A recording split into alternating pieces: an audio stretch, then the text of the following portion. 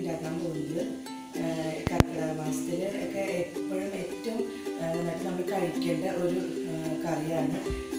പിന്നെ പരിപ്പും താളും കിഴങ്ങും കപ്പങ്ങയൊക്കെ ഇട്ടിട്ടൊരു കറിയാണ് ഇന്ന് ഞാൻ ഉണ്ടാക്കാൻ പോകുന്നത്. അപ്പോൾ എല്ലാവർക്കും തന്നെ ഇഷ്ടപ്പെടും, നല്ല എളുപ്പമാണ് ഉണ്ടാക്കാനായിട്ട്. അപ്പോൾ നമുക്ക് നോക്കാം എങ്ങനെയാണ് കറി ഉണ്ടാക്കുക. അപ്പോൾ നമുക്ക് ഈ കറിയിൽ എന്തൊക്കെ സാധനങ്ങൾ വേണമെന്ന് നോക്കാം. ആദ്യം തന്നെ ഞാൻ ഒരു അര കപ്പ് പരിപ്പാണ് ഞാൻ വേവിച്ച് വെച്ചേക്കാണ്. വെള്ളത്തോടു കൂടി ഞാൻ എടുത്തൊരു പാത്രത്തിൽ വെച്ചേക്കണതാണ്. അപ്പോൾ അര കപ്പ് പരിപ്പാണ് ഞാനിപ്പോൾ വേവിച്ച് വെച്ചേക്കണത് കേട്ടോ. പരിപ്പ് വേണം. പിന്നെ വേണ്ടത് മെയിനായിട്ട് വേണ്ടത് താളാണ്. താള് നമ്മുടെ വീടുകളിൽ എല്ലാവരുടെയും തന്നെ മിക്കവരുടെയും വീടുകളിലെ പറമ്പുകളിലൊക്കെ കാണും. ഈ സാധനങ്ങളൊക്കെ എൻ്റെ വീട്ടിലുണ്ടായ സാധനങ്ങളാണ്, ഒന്നും ഞാൻ പുറത്തുനിന്ന് വാങ്ങിച്ചിട്ടില്ല. അപ്പോൾ ഇപ്പം ഞാൻ എടുത്തേക്കണത് താള്. ഇതുപോലെ എങ്ങനെ വേണമെങ്കിലും നമുക്ക് കട്ട് ചെയ്യാം, കാരണം നന്നായിട്ട് ഉടച്ച് എടുക്കാനുള്ളതാണ്. അപ്പം താള് എടുത്തിട്ടുണ്ട്. പിന്നെ ഇത് കിഴങ്ങാണ്. കിഴങ്ങെന്ന് പറഞ്ഞു കഴിഞ്ഞാൽ കപ്പ, കൊള്ളിക്കപ്പയില്ലേ, അതാണ്. അത് കുറച്ച് മതി കപ്പ, കാരണം വല്ലാണ്ട് കുറുകി പോകും അല്ലെങ്കിൽ കറി. അപ്പോൾ കപ്പ ഞാനൊരു ചെറിയ കപ്പ എടുത്തിട്ടുള്ളൂ. അല്ലെങ്കിൽ ഇപ്പോൾ ഒരു വലിയ കപ്പയാണെങ്കിൽ, ഒരു മീഡിയം സൈസ് കപ്പയാണെങ്കിൽ അതിൻ്റെ ഒരു പകുതി മതി. ഞാനിപ്പോൾ ഒരു ചെറിയ കപ്പ ഇങ്ങനെ ചെറിയ കഷ്ണങ്ങളാക്കി എടുത്തിട്ടുണ്ട്. പിന്നെ ഇത് കപ്പങ്ങയാണ്, പച്ചക്കപ്പങ്ങ എടുത്തിട്ടുണ്ട്. ഇത് മൂന്നുമാണ് ഞാൻ എടുത്തേക്കണത്. ഒരു ചെറിയ കപ്പങ്ങയുടെ ഒരു 1/4 ഭാഗം ഞാൻ എടുത്തിട്ടുണ്ട്. പിന്നെ നമുക്ക് വേണമെങ്കിൽ ചേമ്പ് ഇടാം, ചേന ഇടാം, എന്ത് സാധനം വേണമെങ്കിലും ഈ കറിയിൽ നമുക്ക് ഇടാം. അപ്പോൾ ഇപ്പോൾ ഈ കർക്കിടക മാസത്തിലൊക്കെ ചേനയൊക്കെ നന്നാക്കുമ്പോൾ കൈയൊന്നും ചൊറിയില്ല, അല്ലെങ്കിൽ നമ്മൾ നന്നാക്കുമ്പോൾ കൈയൊക്കെ ചൊറിയുമെന്ന് പറയാറില്ല. പക്ഷേ കർക്കിടക മാസത്തിൽ ചേനയൊക്കെ നന്നാക്കുമ്പോൾ കൈ ചൊറിയില്ല എന്നൊക്കെ പറയാറുണ്ട്. അപ്പോൾ ഇത്രയും സാധനങ്ങൾ നമ്മൾ ഈ പരിപ്പ് വേവിച്ചില്ല, ഇനി ഇതൊക്കെ കൂടി വേവിച്ചിട്ട് പരിപ്പിൻ്റെ കൂടെ നമ്മൾ മിക്സ് ചെയ്യണം. പിന്നെ തേങ്ങ ഞാൻ എടുത്തിട്ടുണ്ട്. തേങ്ങ ഞാൻ ഇതിപ്പോൾ കൂടുതൽ തേങ്ങയുണ്ട്, ഞാനൊരു ഒരു തേങ്ങയുടെ പകുതി ചിരണ്ടിയതാണ് ഞാൻ എടുക്കാൻ പോണത്. പിന്നെ അതിൻ്റെ കൂടെ നമുക്ക് വെളുത്തുള്ളി വേണം, ഉള്ളി വേണം, ചെറിയ ഉള്ളി, 2 പച്ചമുളക് എടുത്തിട്ടുണ്ട്, നല്ല എരിവുള്ളതാണ്. പിന്നെ കുറച്ച് ജീരകം വേണം. ഇത്ര സാധനങ്ങൾ നമ്മൾ തേങ്ങയുടെ കൂടെ അരയ്ക്കണം, നന്നായിട്ട് അരയ്ക്കണം. പിന്നെ വേണ്ടത് നമുക്ക് ഈ താളും കപ്പങ്ങയൊക്കെ ഇട്ടിട്ട് വേവിക്കുമ്പോൾ അതിൻ്റെ കൂടെ കുറച്ച് മുളക് പൊടിയും കുറച്ച് മഞ്ഞൾപ്പൊടിയും ഉപ്പും ഇട്ടിട്ട് വേവിക്കുക. എന്നിട്ടാണ് നമ്മൾ തേങ്ങ അരച്ചത് ചേർക്കേണ്ടത്. അപ്പം ഞാനിതൊക്കെ ഒന്ന് വേവിക്കട്ടെ. ഈ താളൊക്കെ വേവിക്കുക. പരിപ്പ് ഞാൻ വേവിച്ച് വെച്ചിട്ടുണ്ട്. ഇനി താളൊക്കെ കൂടി വേവിച്ച് എടുക്കട്ടെ കേട്ടോ ഞാൻ. അപ്പം ഞാൻ കുക്കറിൽ പരിപ്പ് വേവിച്ചിട്ട് ആ കുക്കറിൽ തന്നെ പരിപ്പ് ഞാൻ ഒഴിച്ചിട്ടുണ്ട്. അപ്പോൾ പരിപ്പ് ഒന്നും കൂടി ഇട്ടിട്ട് നമുക്കിതിൻ്റെ കൂടെ ഒരുമിച്ചിട്ട് മിക്സ് ചെയ്യാം. അപ്പോൾ നന്നായിട്ട് എല്ലാം കൂടി മിക്സ് ചെയ്ത് നല്ല കുറുകി വരും. അപ്പം ഞാൻ പരിപ്പ് ആദ്യം വേവിച്ചപ്പോൾ ഒറ്റ വിസല വെച്ചിട്ടുണ്ടായിരുന്നുള്ളൂ. അപ്പോൾ അത് നന്നായിട്ട് ഉടയാൻ വേണ്ടിയിട്ട് ഞാൻ ഒന്നും കൂടി ആ പരിപ്പ് ഇതിലിട്ടിട്ടുണ്ട്. ഇനി ഇതിലേക്ക് നമുക്ക് ഈ ചേമ്പ് താള് ഇട്ട് കൊടുക്കാം. ഇത് ഫുള്ള് ഇടണം. പിന്നെ എല്ലാം കൂടി ഒരുമിച്ചിട്ട് കൊടുക്കാം. കിഴങ്ങ് ഇട്ട് കൊടുക്കാം, കപ്പ, പിന്നെ നമുക്ക് കപ്പങ്ങ ഇട്ട് കൊടുക്കാം. പിന്നെ അതിലേക്ക് നമുക്ക് ഒരു 1/2 ടീസ്പൂൺ മഞ്ഞൾപ്പൊടി ഇട്ട് കൊടുക്കാം. ഒരു ടീസ്പൂൺ മുളക് പൊടി ഇട്ട് കൊടുക്കാം. മുളക് പൊടി നിങ്ങൾക്ക് എരിവ് അനുസരിച്ചിട്ട്, ആദ്യം എരിവ് വേണ്ടെങ്കിൽ ഇടണ്ട. കുറച്ച് ഉപ്പ്, നമുക്ക് ആവശ്യത്തിന് ഉപ്പ് ഇട്ട് കൊടുക്കാം. എന്നിട്ട് നമുക്ക് കുറച്ച് വെള്ളം ഒഴിച്ചിട്ട് അത് മൂടി വെച്ചിട്ട് 2 വിസില, കുറച്ച് കൂടുതൽ, പിന്നെ വെള്ളം ഒഴിച്ചു കൊടുക്കാം. 1/2 കപ്പ് വെള്ളം ഞാൻ ഒഴിച്ചിട്ടുണ്ട്. നമുക്കൊന്ന് മിക്സ് ചെയ്തിട്ട്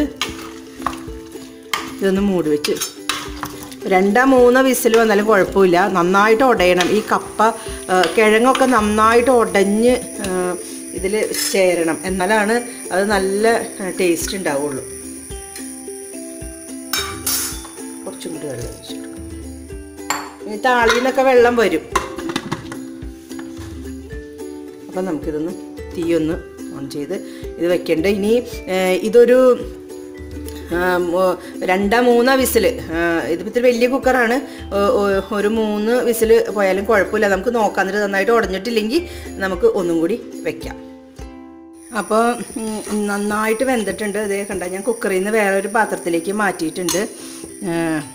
ഇത് കണ്ട, നന്നായിട്ട് വെന്ത് ഒട്ടഞ്ഞിട്ടുണ്ട്, നല്ല കുറുക്ക് പോലെ ആയിട്ടുണ്ട്. അപ്പോൾ നമുക്കിതിലേക്ക് തേങ്ങ അരപ്പ് ഒഴിക്കണം. നമുക്ക് ഇതൊന്ന് പാത്രം കഴുകി കുറച്ച് വെള്ളം ഒഴിക്കും.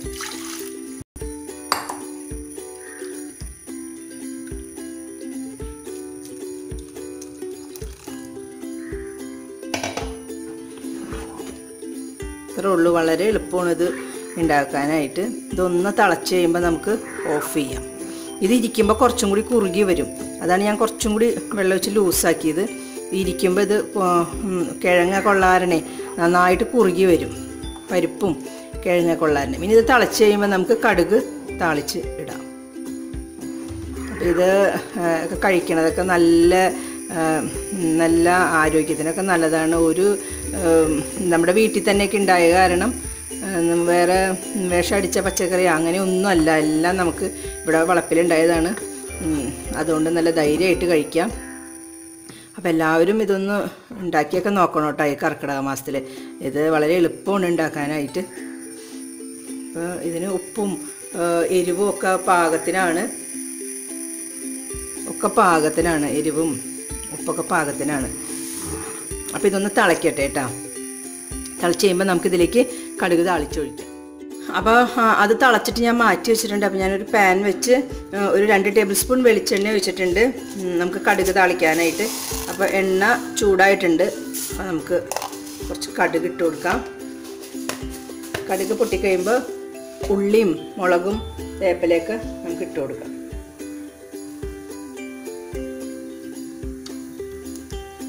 കടുക് പൊട്ടി വരുന്നുണ്ട്. അപ്പോൾ ഇതുപോലെ ഞങ്ങൾ ഉണ്ടാക്കുമ്പോൾ ഒരു പാത്രം നിറച്ചൊക്കെ ഉണ്ടാക്കി വയ്ക്കും.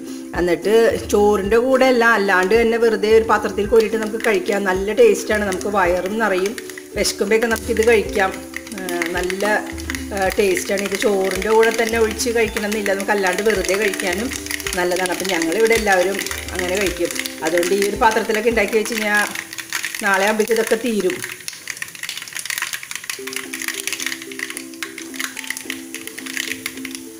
അപ്പോൾ കടുക് പൊട്ടി ഇതിൽ ഉള്ളി ഇട്ട് കൊടുത്തിട്ടുണ്ട്.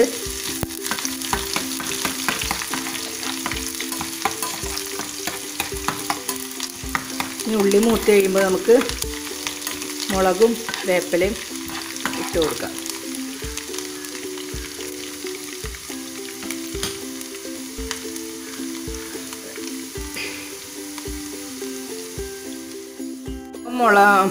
മുളക് ഇട്ട് കൊടുക്കാം നമുക്ക്.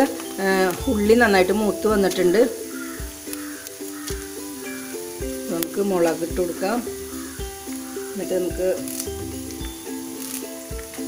വേപ്പിലയും കൂടി ഇട്ട് കൊടുക്കാം. ഒന്ന് മൂത്ത് കഴിയുമ്പോൾ തീ ഓഫ് ചെയ്തിട്ട് നമുക്ക് കറിയിലേക്ക് ഒഴിച്ചു കൊടുക്കാം.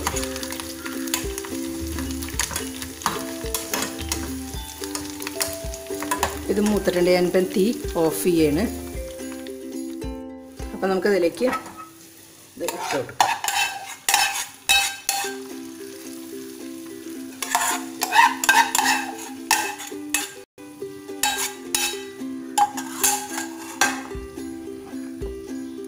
അപ്പോൾ ഇതെല്ലാവരും ഒന്ന് ട്രൈ ചെയ്ത് നോക്കുക. ഇത് കർക്കിടക മാസത്തിൽ മാത്രമല്ല കേട്ടോ, എപ്പോൾ വേണമെങ്കിലും ഉണ്ടാക്കി കഴിക്കാം. പിന്നെ ഇതിപ്പോൾ എല്ലാവരും ഒന്ന് ട്രൈ ചെയ്യാം. എൻ്റെ ചാനൽ സബ്സ്ക്രൈബ് ചെയ്യാത്തവരൊക്കെ സബ്സ്ക്രൈബ് ചെയ്യുക, ഷെയർ ചെയ്യുക. Thank you.